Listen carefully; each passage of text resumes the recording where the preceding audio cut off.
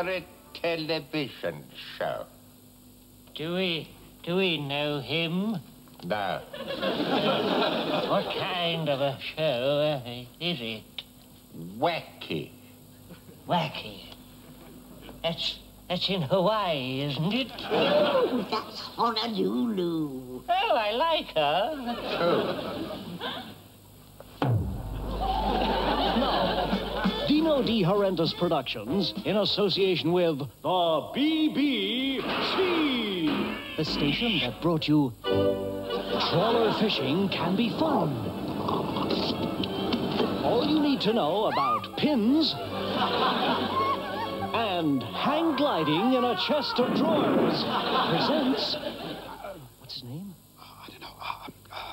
Kenny something. The Kenny Something Television Show. Hello, and welcome to the show. What a great show it's going to be. But before it gets too great to bear, let me show you this. Last time I was in America, I ripped this out of a magazine. I thought, must show this to the viewers. It's a real advert, It's for a dentist in Palm Springs. Look at him. I mean, it reeks of America. Look, tan, lips. Ooh. It says here, the mouth enjoys a special and unique status in human anatomy. It's your primary contact for the expression of love and affection. It's a mechanical wonder, a barometer of emotions, and a framework for the single most effective form of communication since the beginning of time, the smile. At the bottom it says, if you're worried about going under, don't worry. We've got nitrous oxide, intravenous sedation, and general anesthesia. The Palm Springs Dental Science Center. Look it up when you go, it's real. What will they think of advertising next, I wonder? Hi, I'm Jeff. I'm a lawyer. Thinking about killing someone? But afraid of the consequences? Well, your troubles are over. Let my record speak for itself. 45 murder cases. 45 acquittals. You know it makes sense. Pull that trigger and give me a call. Excuse me, duty calls. I'm Jeff. Try me.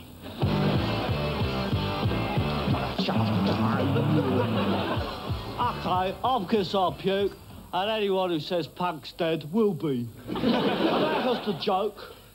Geezer's buying insurance for his car. Says, I want it covered for theft. Insurance man says you can't have just theft. It's got to be fire and theft. So the geezer says, leave that out. Who's got to nick a car that's on fire? Oh, hello. What seems to be the trouble? It's my shoulder, Doctor. I have terrible pains in my shoulders. Well, perhaps a massage would be a good idea. Shall we start now? Mm-hmm. Good.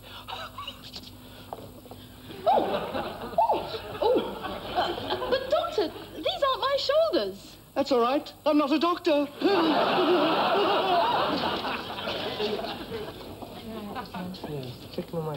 Oh, yes, it's Mr. Sykes. That's the one, yeah. That's right, yeah, there we are. If you just like to sign up, lovely.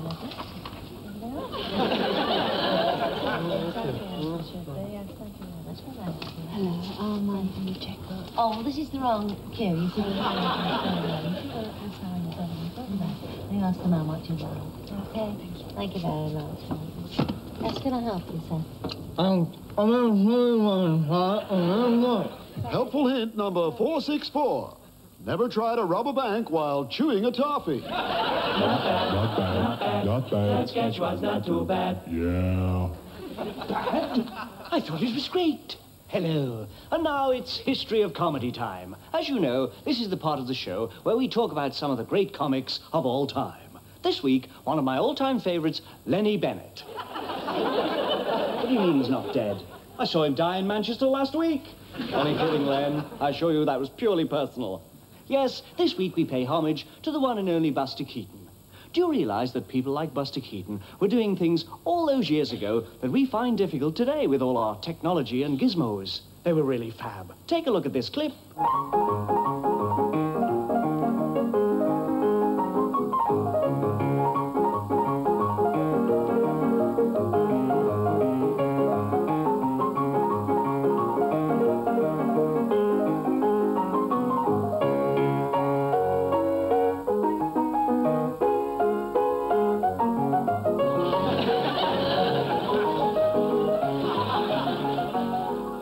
wasn't that great. Of course, there have been people who've tried to copy Keaton, like the late, great Irish comedian Barney Shamrock. Over to you, Barney.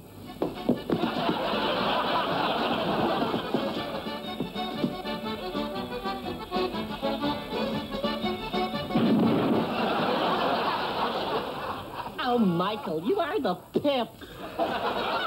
Little pip. I know Tarzan's already been done by Miss Derrick, or as we call her, B.O. But I'm always ready for a remake. Like I always say, if you do it and it's great, why not do it again? And again. Love is lovelier the seventh time around. Anyway, our film is called Tarzan's Last Stand. And I'm so glad I'm on it. It's a biggie. I play Jane. Surprise, surprise. And Tarzan and I are being chased by a tribe of headhunters. And I'm not ready to give my head to anyone. And Tarzan, who's played by Dudley Moore. Oh, and by the way, he only had a stuntman for the standing scenes. Tarzan and I are trapped in our treehouse. And the headhunters have got us surrounded. And Tarzan refuses to come out of the closet. But finally he does. And falls in love with one of the headhunters. But I'm giving away the plot. Anyway, go and see it. You'll love it. It's all done in the best possible taste. I say, was that Michael Parkinson there? No, it was a cardboard cutter. I know he is. But what's he doing on this show? Nothing. Oh, good. He hasn't changed, then. The hymns during the service this morning will be number 37, number 24, number 16, a large portion of fried rice, and some soy sauce.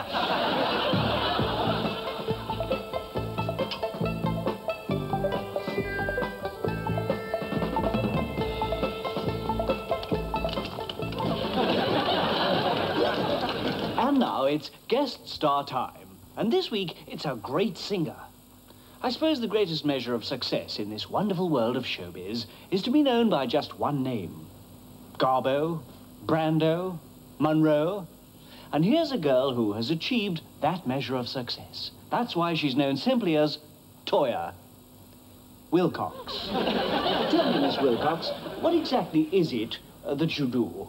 Well, I sing, Mm-hmm. and I act, Yes? and I dye my hair. My God. How did you do that? Do what? Well, your hair, it keeps changing colour. Oh, really? What colour is it now? Well, it's sort of green, blue, red. Ah, well, that means it's Tuesday. My God. How did you know that? How embarrassing.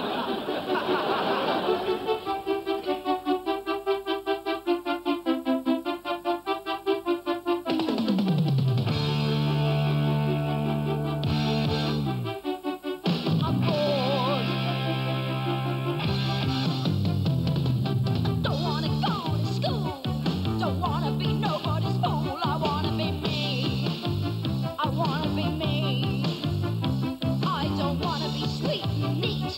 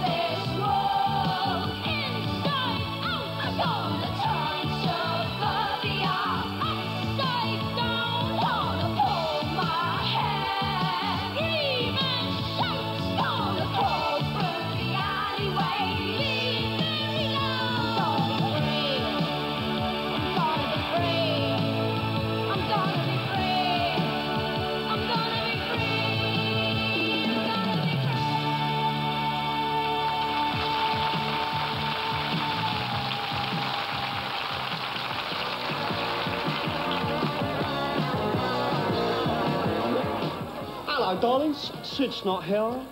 Well, what can I say? I've been doing a little intercontinental flying about of late, and recently, whilst in New York, yes, I was in the Big Apple.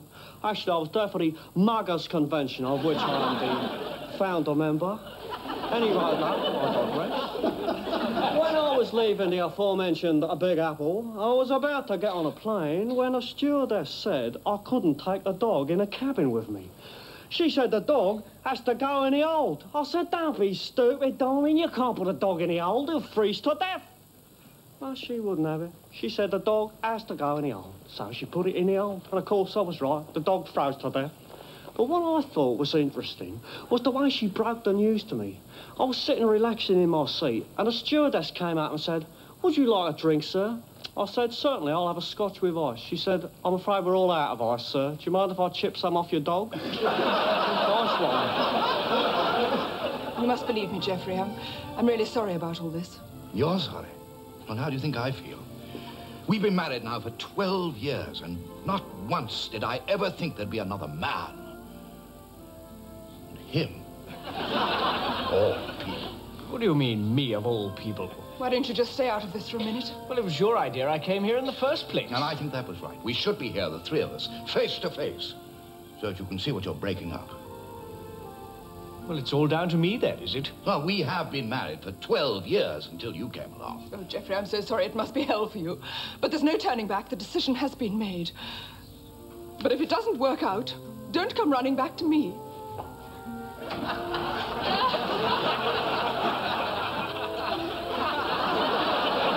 All right, darling. We'll make it work.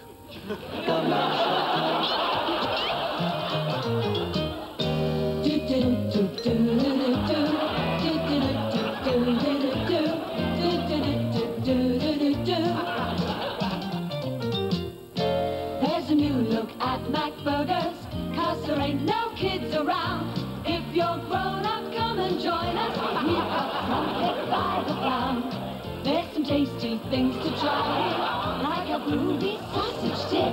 All we want to do is please you with our shakes and with our whips. If you're looking for a quick one, you can get yours here today. And the wife can have some BK to eat here or take away. If you really like the big ones, come and pick up one or two. They're just waiting on the counter, and we love to service you. There's a tidbit at Mac Burgers you'll enjoy.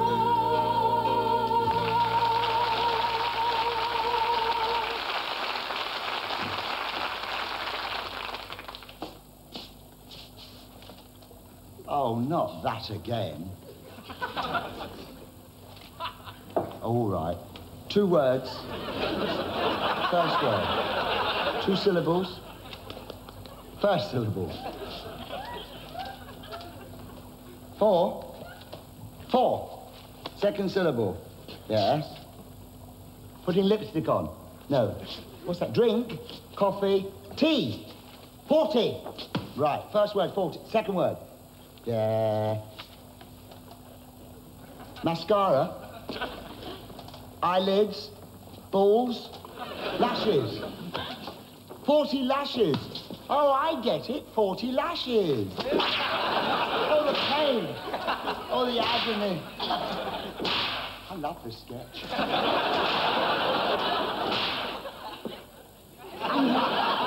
More of the fantastic Toya. Wilcox. And this is going to be really embarrassing.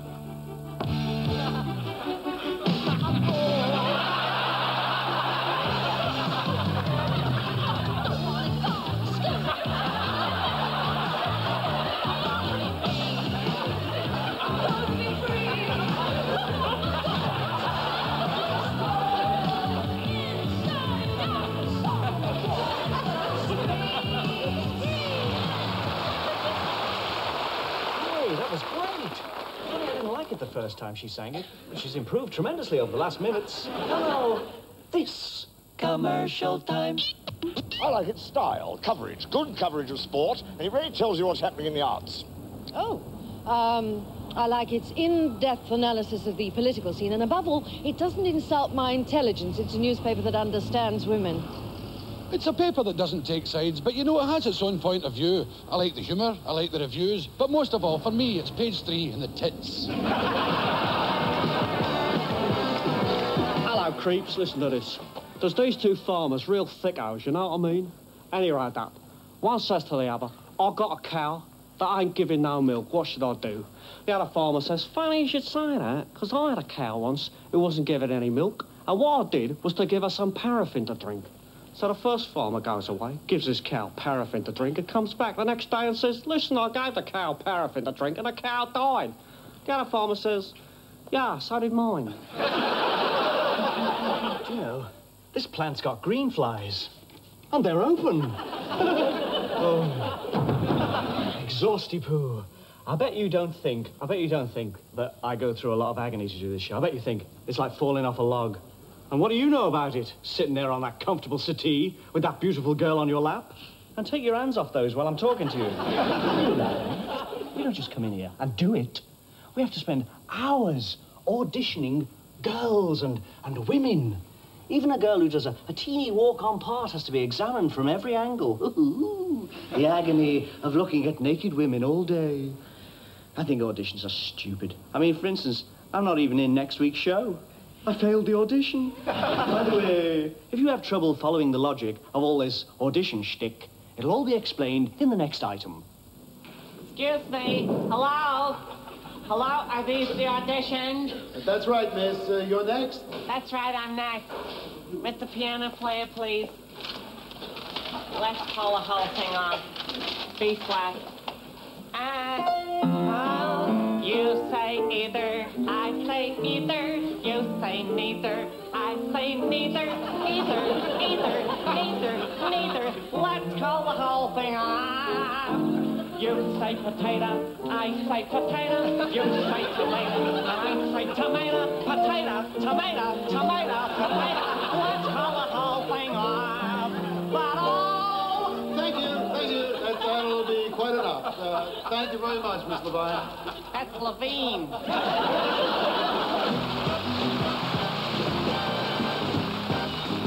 Hi, and welcome to another edition of Guess the Celebrity. Yes, the game where a guest celebrity appears in silhouette behind that screen, and you at home have to try and guess who it is. The clues are there if you look for them. Look at that hump. Look at that mime. Our phones are open now. Let's have your guesses. Yes, you're absolutely right. It's Terry Wogan.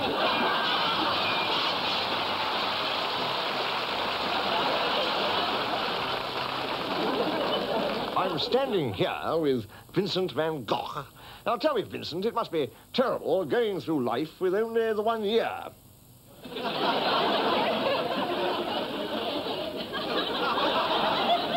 I'm standing here with Vincent van Gogh. Now, tell me, Vincent, it must be terrible going through life with only the one ear. I wouldn't say that. You don't have to. I just said it. Did you? I didn't hear you. I've only got one ear, you know. Very good Lord, it must be terrible going through life with only the one ear. I don't know. It has its compensations. How do you mean? Well, I got my stereo half price. Oh, you've got one there. No, I got one ear.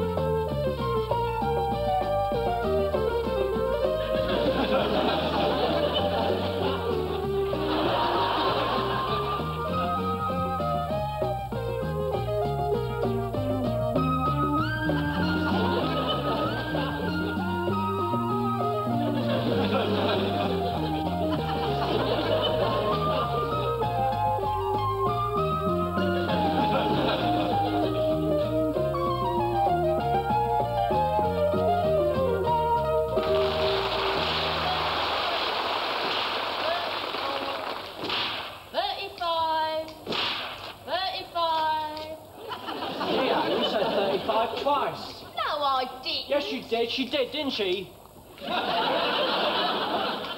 Silly bitch. One. What's this we're watching? It's the good old days. What? It says here in the Radio Times that this program is the good old days. Let's see then. Ah, it's 1951. Is it? Yeah, this Radio Times is from 1951. Oh, well, anyway, let's watch it. I like the good old days. Yes, so do I.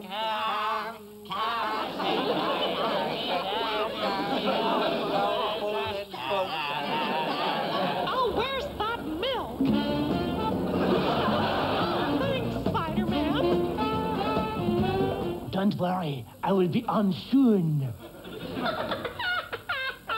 Oh, Michael, it's all right for you. You can play with yourself. Personally, I can't stand solitaire. If it's not a four-handed game, I'm just not interested. Anyway, let me tell you about my new film. I play Florence Nightingale, the nurse. And it's called Balaclava Gangbang. It's all set during the charge of the Light Brigade, and I'm with my lamp working my way through the soldiers. I'm in this rather moving scene where there's no bandages left, and I have to use all my clothing. And the first thing you know, I'm standing there, stark naked in the middle of the battlefield, and the guys are going off everywhere, firing in all directions. And suddenly, the Turks come over the hill, charging as they go, and they see me standing there, and I hold up my lamp, and I shout, "The first one gets it!" But I'm telling you the plot, not even if you don't see it, you'll love it. It's all done in the best possible taste. And now, this.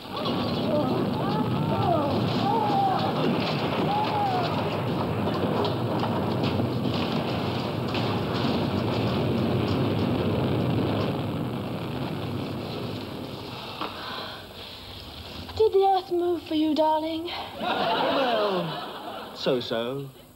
Well, let's try again. Okay.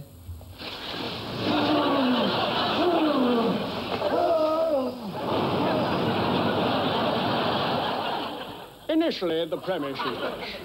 The House of Lords, that valley of the dinosaurs, and indeed our whole archaic, outmoded, feudal, aristocratic system have no place in a modern society. So this is what we intend to do. Contrary to the vicious right-wing fascist propaganda put about by the media, I will not abolish the House of Lords.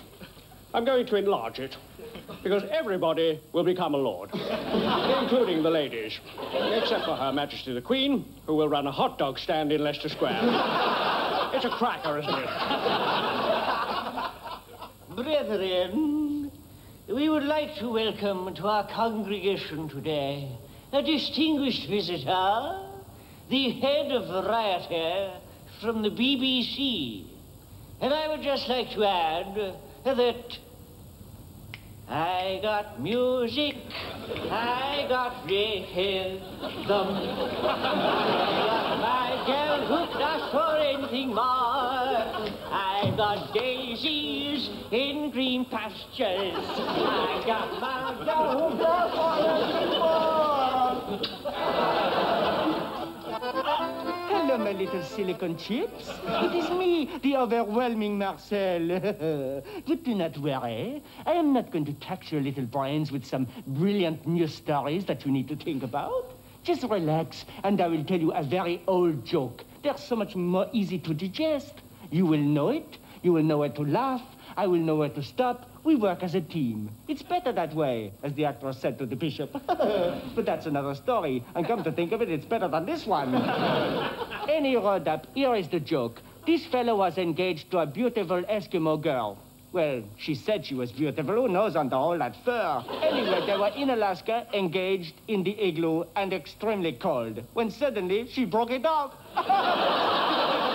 Well, that's the end of the show for another week, and what a great show it's been. Let's now take time to look at some of the great bits from tonight's show. And here they are. Yes, that's what showbiz is all about. The man on the high wire risking his life, the clown with his drawers falling down, the magician baffling you with his sleight of hand. People who've spent years learning their craft just to entertain you. And little do they know, they've been totally wasting their time, because all you really want is Thelma and Ruby, the bouncing boobs! Good night, everybody.